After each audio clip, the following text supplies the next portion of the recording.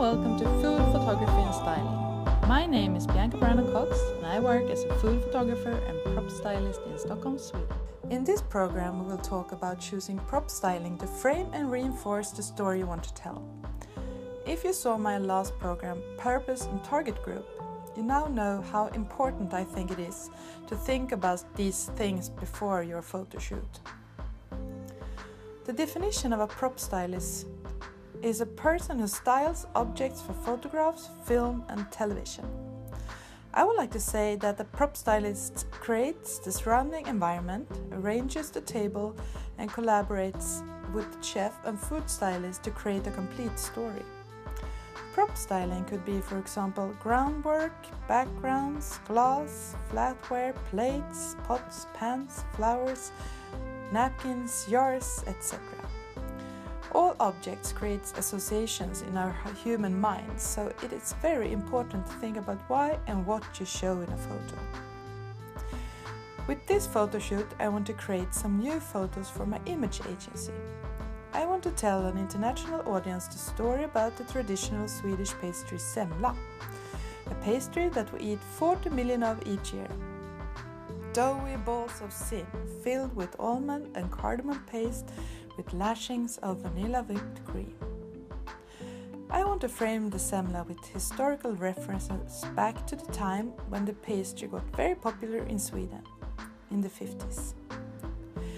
I am visiting one of my favorite stores in the hoods called MJ Retro to see what I got. It fascinates me that the Swedish porcelain and ceramics from the 30s and 50s still today appeals to so many people all over the world. For example, this store delivers to South Korea, Japan, Germany and the United Kingdom. So finally, I made up my mind. I choose a classic porcelain called Mon Ami, designed by Marianne Westman for Rörstrand 1952. Although it shows flowers in the pattern, the colors are cold and wintry, very suitable when semla is traditionally eaten in February each year. I am first doing two photos with different styling to show how we eat it, either with a spoon or by hand. I am also backing up with another cloth and another alternative setting. For an image agency, varieties could be very useful. These images are also perfect when attaching text in the photo. And it is also good to deliver an unexpected move, something we will talk more about later on in this program. I'm also backing up with a neutral baking sheet. A photo with less associations connected to a certain time and more connected to simply baking. And again, the unexpected move. So conclusion. Think about why and what you want to show in your photo.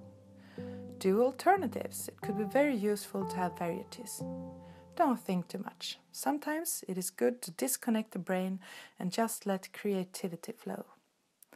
I'm looking forward to see your photos. Please hashtag food photo assignment at Instagram.